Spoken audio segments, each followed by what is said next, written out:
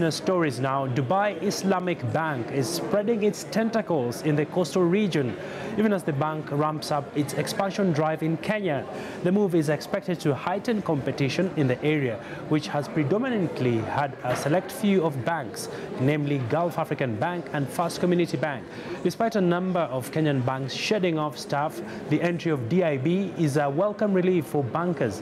Kenya's banking sector is currently facing turbulent times as access to loans have shrunk following the rate cap, which has in recent days seen President Uhuru Kenyatta rooting for its repeal.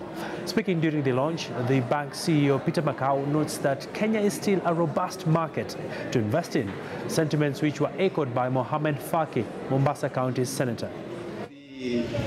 The trade outlet, not only for Kenya, but for the whole of the East African region. When you look at Mombasa, it is a very vibrant market. There are a lot of goods that are being traded from Dubai, where our head office is.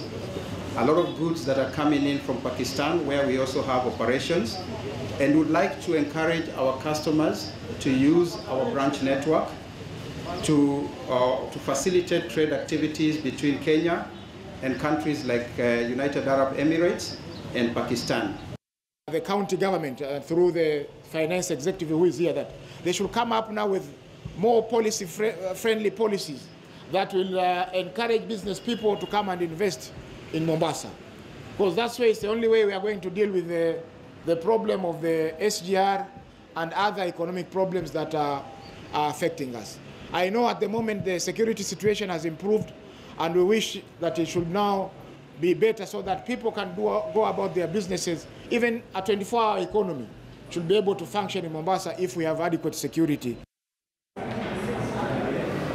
Well,